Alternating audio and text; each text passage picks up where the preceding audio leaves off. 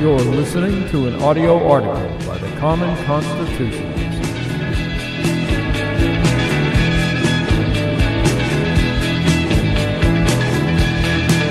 Today's audio article is entitled, "Real Scientists Have a Better Way Back from COVID-19. The nerve of some scientists saying they actually want younger Americans to strip off their masks, stop social distancing, live life, and go out and get the coronavirus. Can you believe these people? How dare they?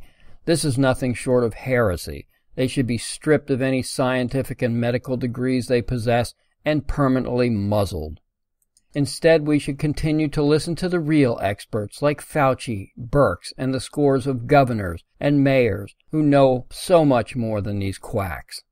However, being the anti-establishment maverick that I am, I prefer to listen to real scientists who've shunned any political bias for the unvarnished scientific truth.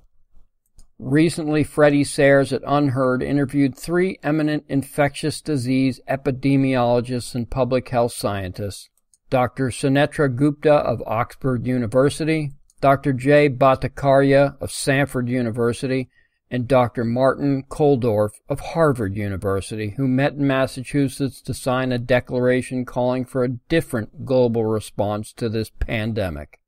The overall purpose of their declaration is to attempt to influence public health policy regarding COVID-19 and that herd immunity must be achieved.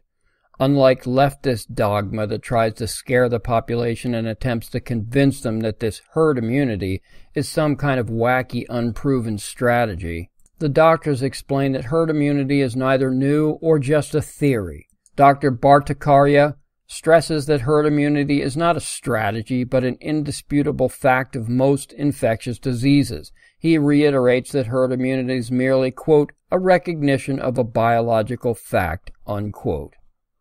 Their public health strategy is to protect those who we know are vulnerable, the sick, the infirmed, and the elderly. All others should resume normal life immediately, back to school, back to work, play, etc.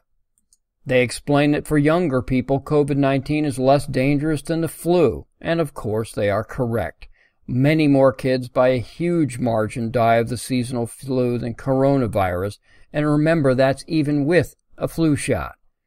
Their bottom line is that lockdowns, except for the vulnerable, should cease immediately.